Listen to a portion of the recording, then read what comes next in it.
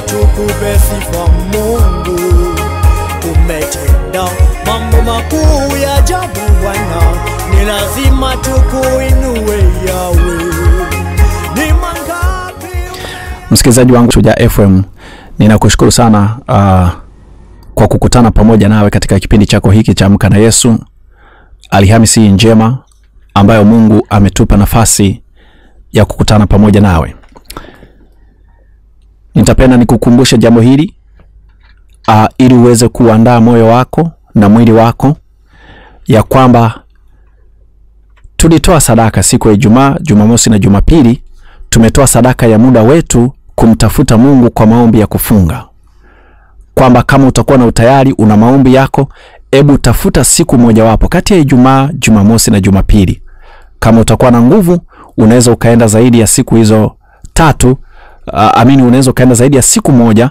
Kwa hiyo unaweza ukafunga Ijumaa, ukafunga na Jumamosi, ukafunga na Jumapili.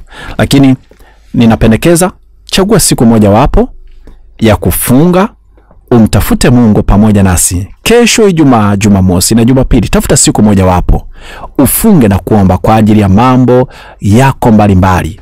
Bwana Yesu anasema ya kwamba kuna mambo mengine hataweza kutoka isipokuwa kwa kufunga na kwa kuomba. Ninataka niendelee katika mfululizo wa kujifunza jinsi ya kuwa shujaa wa maombi. Tumelianza somo hili tangu Jumatatu, na Mungu amekuwa mwema sana. Ameendelea kutufundisha vitu mbalimbali. Jumatatu tulijifunza jinsi ya kuyajua mapenzi ya Mungu ili tuweze kuwa na mashujaa katika kuomba, tuwe na ujasiri. Jumanne tulijifunza jinsi ya mamlaka na nguvu ambayo Mungu ameweka ndani yetu. Lakini pia siku ya jana tulianza kuziona silaha ambazo tunaweza tukazitumia katika maombi ili tuweze kuwa mashujaa, tuweze kuwa majasiri. Tuliangalia silaha moja tu ambayo ni kweli kiunoni. Kweli ya Mungu inapokaa ndani yetu, tunaweza tukayajua mapenzi ya Mungu na tukafanya vitu vikubwa sana. Sasa leo ninataka nikakuonyeshe silaha nyingine. Silaha hii inaitwa nguvu ya Mungu. Nguvu ya Mungu. Tutatumia maandiko yetu yale ambayo tumeanza kutembea nayo tangu jana kwa habari ya silaha. Waefeso sura ya 6 mstari wa 10 mpaka wa 18. Ninaomba nisome ujumbe huu, halafu tutaenda kuomba na tukatembea katika somo letu. Hatimaye mzidi kuwa hodari katika Bwana na katika uweza wa nguvu zake. Vaeni silaha zote za Mungu, mpate kuweza kuzipinga hila za shetani. Kwa maana kushindana kwetu sisi si juu ya damu na nyama, bali ni juu ya falme na mamlaka, juu ya wakuu wa giza hili, juu ya majeshi ya pepo wabaya katika ulimwengu wa roho. Kwa sababu hiyo, twaeni silaha zote za Mungu, mpate kuweza kushindana siku ya uovu, na mkiisha kuyatimiza yote kusimama.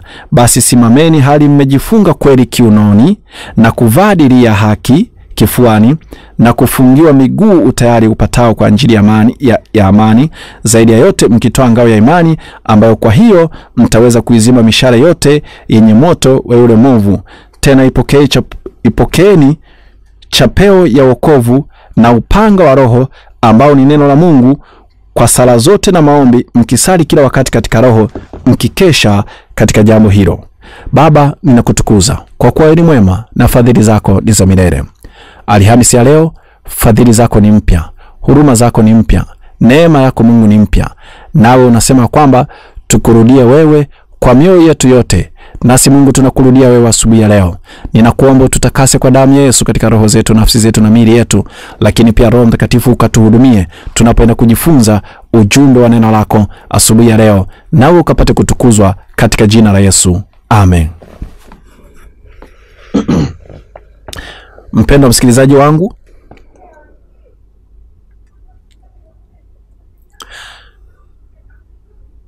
ninapenda tutembee vizuri katika somo hili.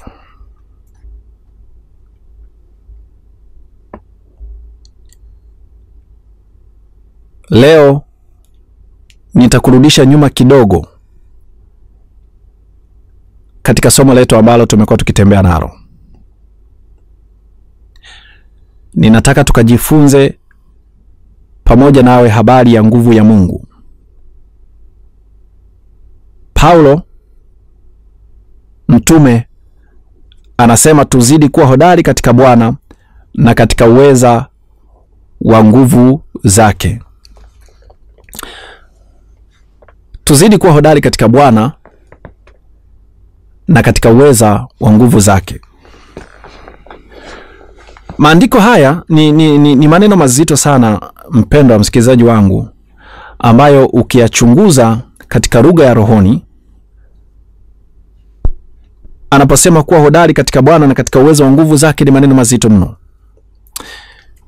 Sijui kama ulishawahi kuyatafakari maneno haya. Binafsi, kati ya maneno ambayo huwa yananitia wivu sana kumtafuta Mungu, basi haya ni mojawapo ya maneno ambayo huwa yananitia wivu sana. Mungu anatamani tuwe hodari na kuwa na uzoefu katika utendaji wa nguvu zake kwenye maisha yetu ya kila siku. Paulo anazungumza kwa taswira hii katika kitabu cha Wafilipi. Wafilipi sura ya 3. Wafilipi sura ya 3. Ngoja nikusome maneno haya. Wafilipi sura ya 3 mstari wa 7 na kuendelea. Anasema, lakini mambo yale yaliyokuwa faida kwangu naliyahesabu kuwa hasara kwa ajili ya Kristo. Naam, zaidi ya hayo na yahesabu mambo yote kuwa hasara kwa ajili ya uzuri usio na kiasi wa kumjua Kristo Yesu Bwana wangu, ambaye kwa ajili yake nimepata hasara ya mambo yote, nikihesabu kuwa kama mavi ili nipate Kristo. Tena nionekane katika yeye, nisiwe na haki yangu mwenyewe ipatikanayo kwa sheria, bali ile ipatikanayo kwa imani iliyo katika Kristo Yesu, haki ile itokayo kwa Mungu kwa imani. Sasa sikiliza mstari wa 10. Anasema, ili nimjue yeye na uweza wa kufufuka kwake na ushirika wa mateso yake, nikifananishwa na kufa kwake. Nisikilize vizuri. Kanisa la Mungu, ni muhimu sana tukatambua uweza uliopo katika Mungu. Ni vizuri sana tukatambua nguvu iliyoko katika Mungu, na nguvu hiyo ameiweka ndani ya kanisa. Iko ndani ya kanisa, iko juu ya kanisa. Ni jinsi ambavyo kanisa linaweza likaoperate parallel na Mungu, tunaweza tukatenda mambo makubwa sana. Tunaweza tukatenda mambo makubwa sana. Mungu anatamani tuwe hodari na kuwa na uzoefu katika utendaji wa nguvu zake kwenye maisha yetu ya kila siku.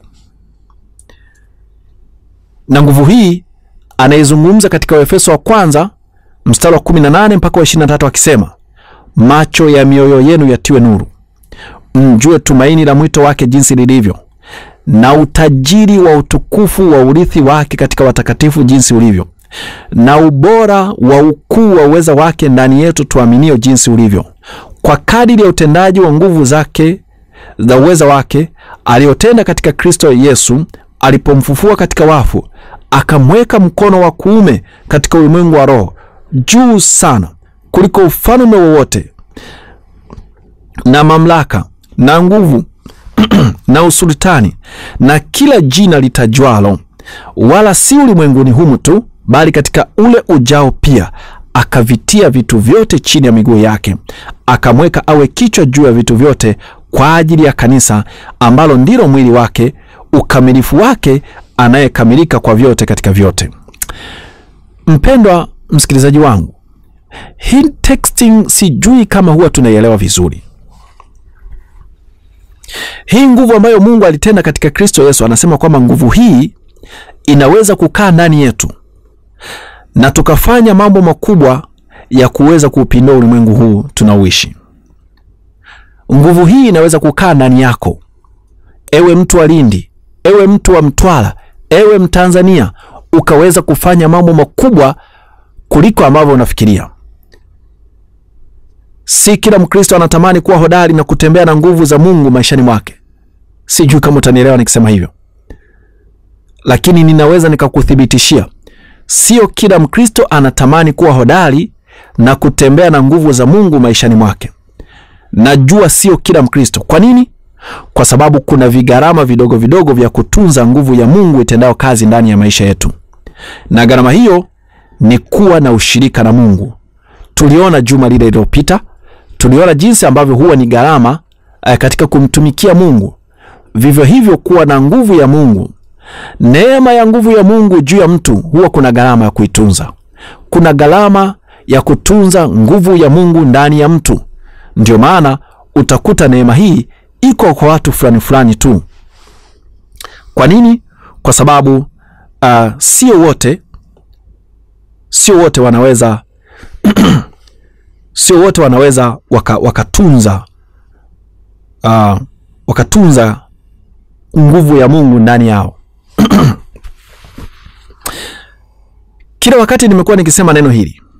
Kati ya mambo ambayo ninatamani niweke ndani ya moyo wa kila Mkristo ni pamoja na mtu kutamani kuwa na uzoefu wa utendaji wa nguvu za Mungu maishani mwake.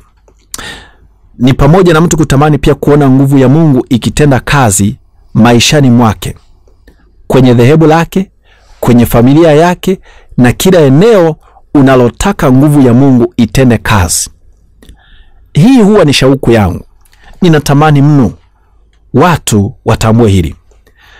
Inaonekana tatizo sio kuwa na nguvu ya Mungu kupitia aidha katika maombi au kwa namna nyingine. Tatizo linaonekana kwamba ufahamu wetu unahitaji kutiwa nuru ili tuweze kutambua ukuu wa nguvu hii ya Mungu kwa wale tunaomwamini Yesu kama Bwana na Mwokozi wa maisha yetu. Wakristo wengi fahamu zao hazitambui kama tunaweza usiopimika ndani yetu kwa njia ya Kristo Yesu. Ndio maana uwezo ukashangaa wengine wanaweza kwenda kwa waganga wa kienyeji kabisa. Mama mmoja alinishangaza sana. Nilifundisha somo moja mahali fulani. Madhara ya kujiunganisha na miungu mingine. Madhara ya kujiunganisha na waganga wa kienyeji. Mama mmoja akanipigia simu akaniambia, "Mchungaji, somo lako nimelielewa, lakini ninahitaji msaada wa Mungu. Mimi nimefanya dhambi. Mume wangu alikuwa ananisumbua, hatulii ndani ya ndoa, anachepuka, nikaamua kwenda kwa waganga wa kienyeji.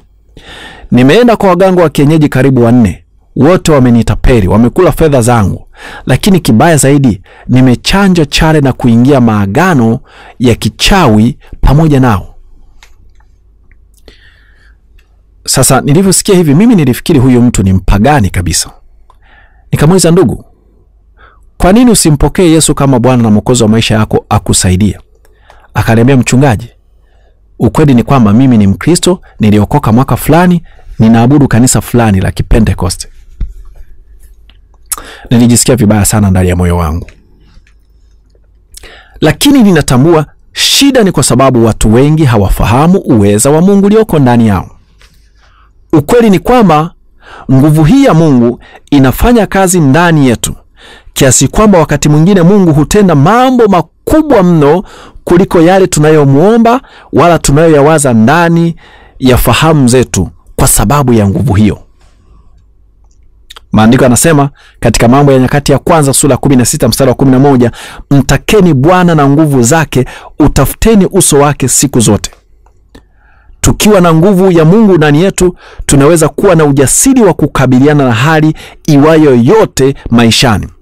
Tukijua kwamba Mungu ameweka ndani yetu nguvu kubwa mno, ile nguvu iliyomfufua Kristo kutoka kwenye lile kaburi alivyokuwa amekaa siku 2 na siku ya 3 akamfufua, na nguvu hii umepewa wewe na mimi tunaomwamini Yesu kama Bwana na Mwokozi wa maisha yetu. Je, ni jambo dogo hilo mpendwa msikilizaji wangu? Si jambo dogo, lakini shida ni kwamba fahamu zetu hazina nuru ya hilo jambo. Hazina fahamu zetu. Jambo hili linaweza kuwa ni habari mbaya kwa Mkristo ambaye maisha yake yamekuwa ya kuanguka na yasiyokuwa na matunda. Pamoja na kwamba nguvu hii iko kwa ajili ya kila Mkristo, lakini wengi wao imekuwa nguvu mfu. Wamekuwa Kristo wafu haina matunda kabisa kwa sababu ya kutokuwa na ufahamu na maarifa. Yaani unakuta Mkristo hana kabisa elimu ya nguvu hiyo, kwamba nguvu hiyo inaweza kuponya magonjwa, kufufua wafu, kutakasa wenye ukoma, inaweza kuwafungua watu kutoka kwenye vifungo mbalimbali. Watu hawana ufahamu huo. Kama utakuwa tayari mwana wa Mungu, ninataka uambatane pamoja nami katika safari hii ya kumtumikia Mungu. Halafu tutapitia kipengele kimoja baada ya kingine. Ushirikiane nami kujua ya kuwa uzoefu wa utendaji wa nguvu za Mungu maishani mwetu ni kitu ambacho kiko wazi. Kwanza, hakikisha umedhamiria kabisa toka ndani ya moyo wako kumtumikia Mungu. Maisha kuanguka uliokuwa umezoea kuyaishi, sema mwisho. Alafu ukisema mwisho, anza sasa kuambatana pamoja nami taratibu kwenye huduma hii. Anza kuishi maisha ya utakatifu.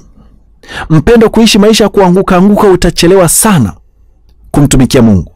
Mungu hawezi kukuamini kukupa mikoba ya kazi yake. Hauwezi ukamtumikia Mungu kwa kutembea na nguvu ya Mungu kama wewe ni mtu wa kuanguka. Mungu anahitaji commitment yako ya kwamba mimi sitaki tena kuanguka kwenye dhambi, ninataka nikutumikie Mungu katika utakatifu kabisa.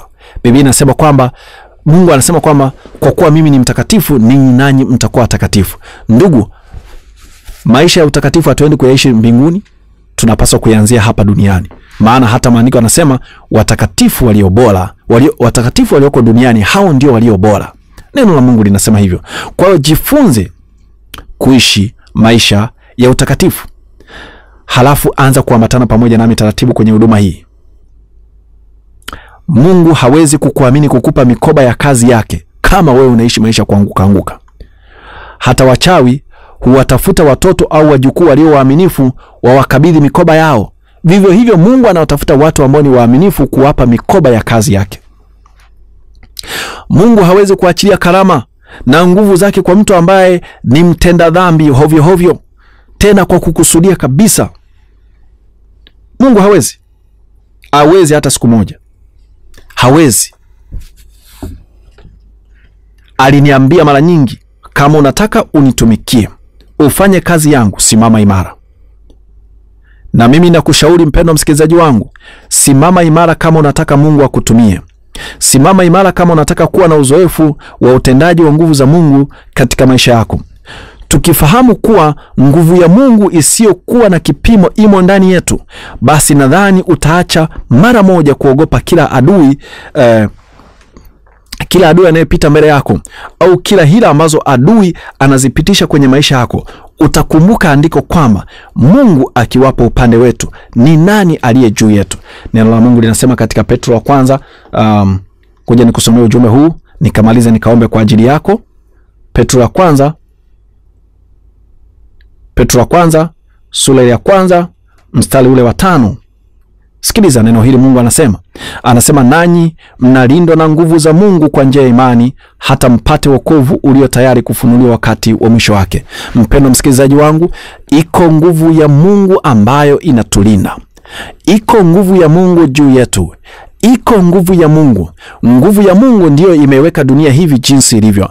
Nguvu ya Mungu ndiyo iliyoweka amri mito isiweze kupita katika maeneo fulani. Nguvu ya Mungu ndiyo iliyoweka amri ya kwamba bahari isivuke kipimo fulani. Nguvu ya Mungu ndiyo iliyoweka amri ya kwamba maziwa yasiweze kupita katika eneo fulani. Nguvu ya Mungu ndiyo inayotulinda. Usiogope. Mungu akiwa upande wako, hakuna atakayekuwa kinyume nawe, kwa sababu nguvu ya Mungu itakuwa juu yako. Huwezi ukaogopeshwa na mchawi, huwezi ukaogopeshwa na majini. Hata kama watu wakitupa majini kwenye watoto wako, hawezi wakawadhuru, kwa sababu nguvu ya Mungu itakuwa imewalinda. Hata kama watu watatupa uchawi kwenye biashara yako, kwenye nyumba yako, kwenye eneo lolote lile, nguvu ya Mungu itakulinda. Mungu anatamani sana kutuona ya kwamba tunakuwa na uzoefu na uweza wa nguvu yake jinsi unavyotenda kazi ndani yetu tunaomwamini. Anatamani mno. Anatamani sana mpendwa msikilizaji wangu kuona ya kwamba nguvu hii kitenda kazi ndani yako. Ile nguvu ya Roho Mtakatifu, ile iliyomfufua Kristo kutoka kwenye ile kaburi, ile nguvu iko juu yako kama utamwamini Yesu kama Bwana na Mwokozi wa maisha yako. Na hii itakufanya utakuwa jasiri, maana utatambua kutembea katika nguvu ya Mungu. Utakuwa na ujasiri wa kuomba jambo lolote, wa kufanya jambo lolote. Ngoja nikupe ushuhuda huu mpendwa msikilizaji wangu. nilikuwa nikipita katika mapito fulani, halafu Mungu akazungumza nami. Akaniambia, niko pamoja nawe. Akaniambia hivi, usiogope, niko pamoja nawe. Kwa mara ya kwanza Mungu alipozungumza nami, neno hili lilistiki kwenye ufahamu wangu. Nikaanza kujifunza namna ya kuwa pamoja na Mungu katika maisha. Nikaja nifunza kwamba kuna siri ya ajabu sana. Lakini pia ikanijengea ujasiri, ikanipa nguvu sana kwenye maisha yangu, kutambua kwamba kumbe Mungu yuko pamoja nami. Usifanye mchezo, mpendwa msikilizaji wangu.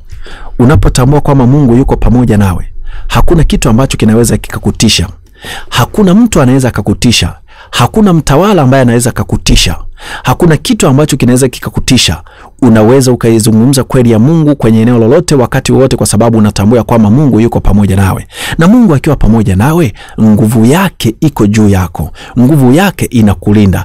Kama neno lilivyozungumza nasi katika Petro wa kwanza sura ya kwanza mstari wa 5, tunalindwa kwa nguvu ya Mungu. Wewe ambaye unafikiri kwamba wachawi wanakulinda, wachawi hawezi wakakulinda effectively. Iko nguvu ya Mungu ambayo inaweza kutulinda. Inaweza kutulinda dhidi ya wachawi, inaweza kutulinda dhidi ya mizimu, inaweza kutulinda dhidi ya majini, inaweza kutulinda dhidi ya watu wote, inaweza kutulinda katika hatari iwayo yote. Iko nguvu ya Mungu. Ninataka uitambue nguvu ya Mungu. Uitambue mpendwa, na ukawe na uzoefu nayo. Maana ndivyo maandiko yanavyosema, ya kwamba hatimaye tuzidi kuwa hodari katika Bwana na katika uweza wa nguvu zake. Tukitambua hilo, tutatembea vizuri na Mungu huyu tunayemtumikia kwa nguvu kabisa na kwa ujasiri, kwa sababu Mungu yuko pamoja nasi. Ningependa uitambue silaha hiyo ya nguvu ya Mungu, uweze kutembea kwa ujasiri katika maisha yako ya kumtumikia Mungu. Baba, ninakushukuru. Msikilizaji wangu huyu amesikia neno lako la uzima kwa habari ya nguvu yako Mungu itendao kazi ndani yetu. Wewe umetukirimia neema hii. Umetukirimia neema ya nguvu yako kukaa juu ya kanisa. Sote tunaomwamini Yesu kama Bwana na Mwokozi wa maisha yetu, nguvu yako Mungu inakaa juu yetu. Tena Bwana uko pamoja nasi. Nguvu hii ambayo iko ndani yetu kwa imani, wewe Mungu umekuwa ukiweza kufanya mambo makubwa tena na magumu kuliko yale tunayokuomba wala tunayowaza ndani ya mioyo yetu. Baba, ninakuomba ukamsaidia msikilizaji wangu huyu ambaye amesikia ujumbe huu, ya kwamba akaweze kutambua uweza na nguvu iliyoko ndani yetu kwa njia ya imani kwa Yesu Kristo, ili Mungu akaweze kutembea kwa ujasiri. Mungu, ninakushukuru. Ninaomba neema yako ikasimame juu yake. Roho Mtakatifu, sema naye, zungumza naye katika jina la Yesu. Amen. Mpendwa msikilizaji wangu, kama umebarikiwa na ujumbe huu, ninakusihi katika jina la Yesu, na ninakutegemea utakuwa balozi mwaminifu kumjulisha ndugu yako, rafiki yako, jirani yako habari ya kipindi hiki cha Amka na Yesu, saa 11:30 kila siku mpaka saa 12, akaweze kusikiliza na yeye akaweze kubarikiwa kama wewe ulivyobarikiwa leo. Ninakuomba ukafanyike kuwa balozi, ili tukaweze kujifunza neno la Mungu pamoja naye kesho Ijumaa.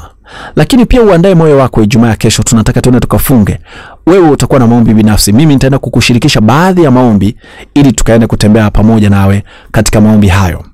Kama utakuwa na jambo lolote unatamani kuniambia, nikaombe kwa ajili yako, unatamani nguvu ya Mungu ishuke juu ya nyumba yako, juu ya watoto wako, juu ya kazi yako, juu ya jambo lolote, nitakuomba wasiliana nami 0786 96 9273. Nitumie message 0786 96 9273, nami nitaenda kuomba nawe. Nitaenda kukuombea Mungu akutane nawe. Nguvu ya Mungu ishuke juu yako, Mungu akakuhudumie. Ninakuombea Mungu akubarikie na kukulinda. Bwana akuangazie nuru za uso wake na kukufadhili. Bwana akuinulie uso wake na kukupa amani. Ni mimi mtumwa wa Kristo ninakuombea. Ni mimi mtumwa wa Kristo, Shagihilu wa Shagihilu. Mungu wangu akubariki katika jina la Yesu Kristo. Amen.